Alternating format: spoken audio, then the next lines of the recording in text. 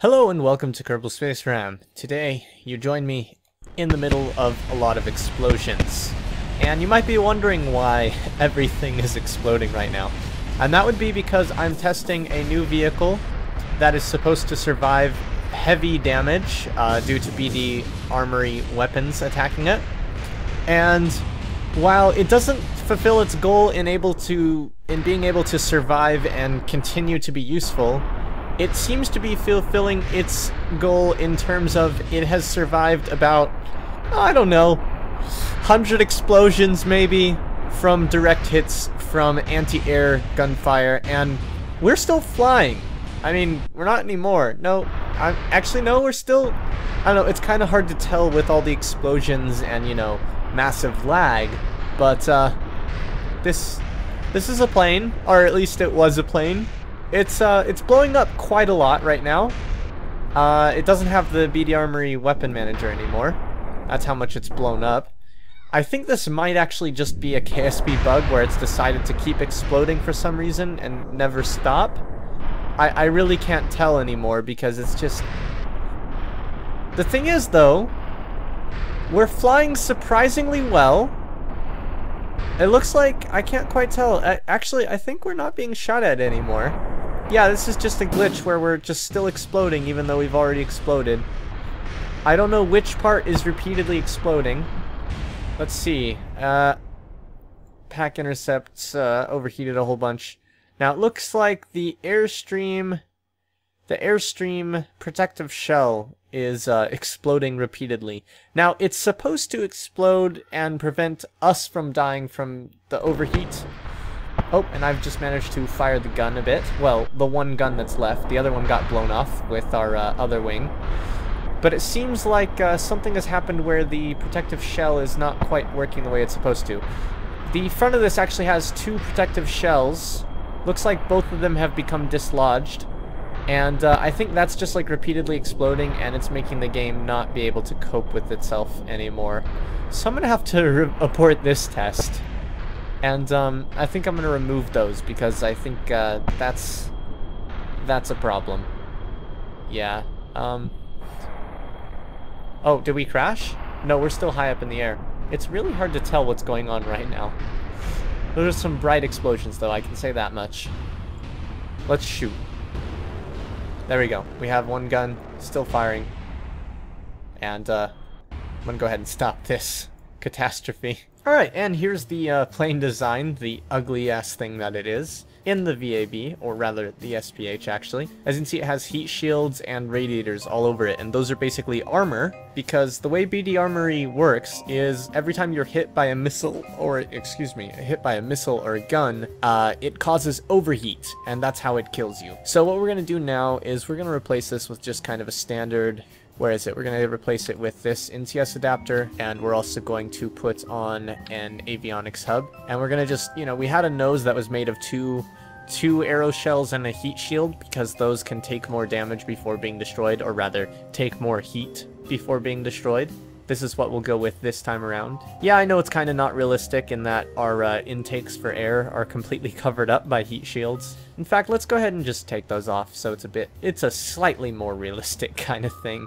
But yeah, just pretend all these things are heavy armor, and this is an armored plane, and we'll call this the X2B Experimental AGA. The X2 anti-ground attacker uses heat-dissipating technologies in an effort to survive direct hits from ground attack. The X2 is designed to fly low and fast, spraying targets with heavy cannon fire. I suppose I should change that to say Gatling fire, because it's a Gatling gun, but Gatling doesn't sound as nice as cannon fire, so actually I'm gonna change that back. One important thing I forgot to change before relaunching it, you'll notice that the rear landing gear are higher than the front landing gear, and, or rather, the other way around. The rear landing gear are lower than the front, and that makes it so that this thing can't take off from the runway without getting to the end of the runway. Let's go ahead and get blown up. We should get blown up by an explosive shell in 3, 2, 1. Oh. Oh, there we go. Yep. Alright, and a direct hit from that explosion destroyed one of our radiator panels and partially overheated some of our systems, but otherwise the plane is perfectly fine. See, that's what this thing is designed to do during combat. survive hits like that. Let's go ahead and look at F3.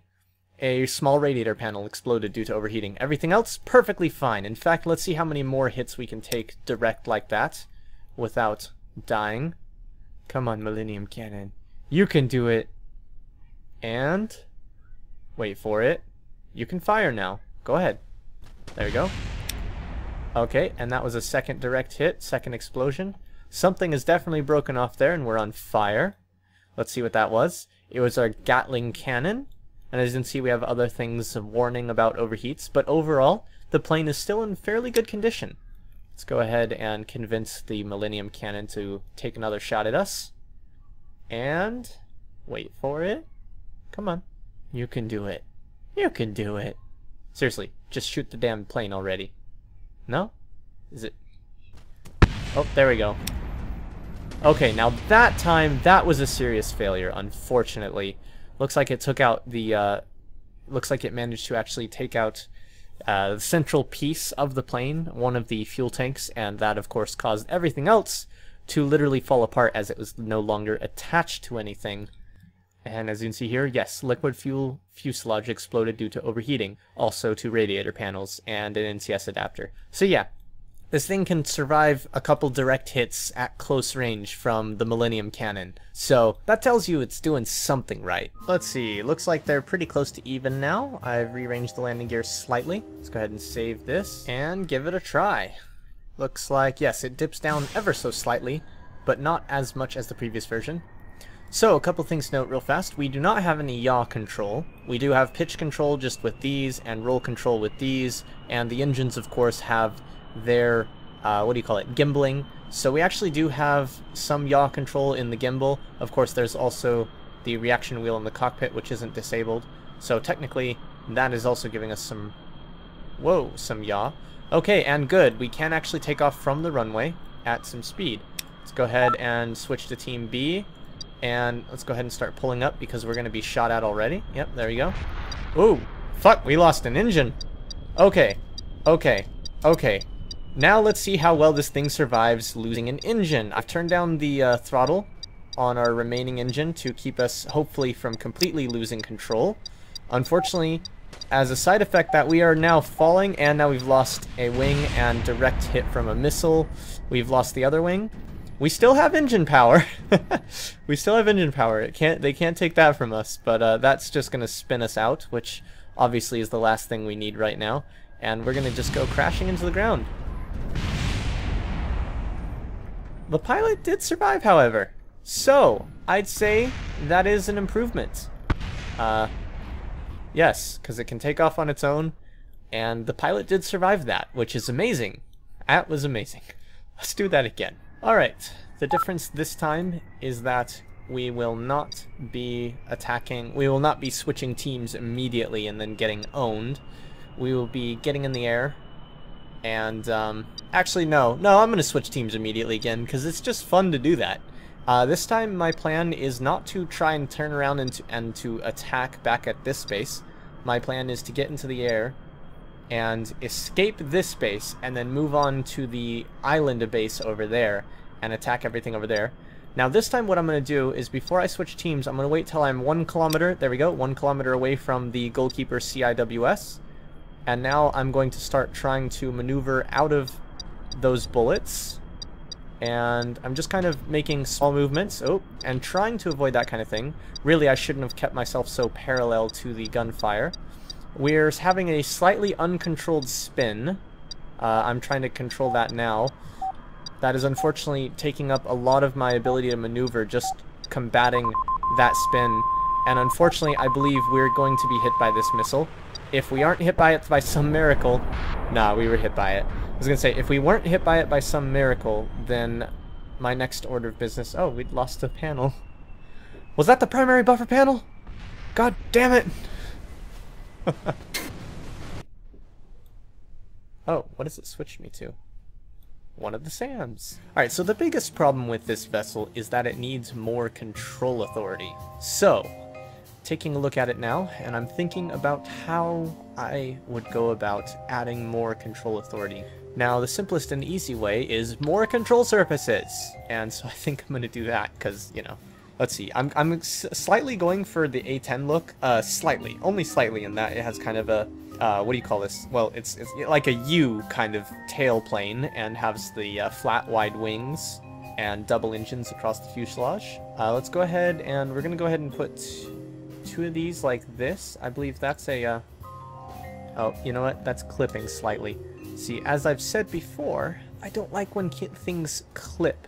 And overall, I'm having fun with this design, but overall I don't think it's really going to be that good a design. It's just, it's got too many flaws, you know?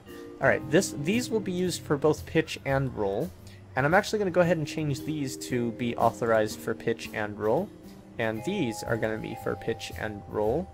And I'm going to call it, I'm going to call this the B active. Because it's, whatchamacallit. Have you ever heard of the F-15 active, which was an experimental platform adding, what was it? It was canards, and I forget if they added thrust vectoring to that as well, or if it was just adding canards to it. But they added canards to a, what's the term? F-15. Yes, F-15. They added canards to it so that it had more control authority, and it was, you know, more maneuverable. Those are way too big. Let's just go with some of these on the wings. Whoops, wrong button. Alright, and that one, nope, that one, and nope, nope, and there we go. Alright, and we're just going to put those about there. There looks good. And these are not going to be for yaw. Now I'm thinking now that not having yaw control is a bit of a mistake. That possibly could have helped us. So let's put a giant ass, no, just kidding. Yeah, let's put a giant ass fin on the back there. No, where is the, standard canard? No, I'm not feeling, no, yeah, standard canard. Because else I'd be putting a, whatchamacallit. Let's just put it, okay, there, yes, there we go. And then we'll offset it to go further back, and right about there, and we'll raise it up slightly, and there we go, we have a canard, and of course we're going to set that to just yaw control. And hopefully this will have a better survival rate if we lose the tip of the wing, because losing the tip of the wing and then losing the whole plane just because we lost the tip of the wing kind of sucked. And so I'd like to avoid that happening in the future. Another thing I'm thinking about doing is, see, we have one radiator panel here. What we really need are like a ton of them, actually. We need a lot of them. And so I'm thinking about just setting up a set here, and then another set next to that, and then going to the underside of it and doing the same thing, even though it means a lot more parts, which is not a very good thing, and I try to avoid that. But this thing is designed to be armored, and so we need the armor. Alright, now we just gotta move those into place.